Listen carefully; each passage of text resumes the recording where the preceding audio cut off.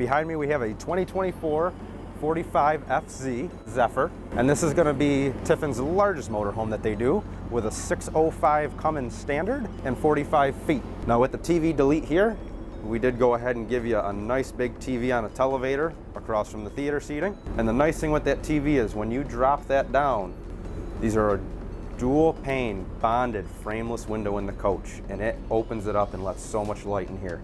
You'll have a countertop extension with a silverware drawer and a knife block.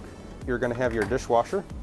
I know it didn't look like a dishwasher, but it is a dishwasher. And above that you will have your Wolf induction cooktop.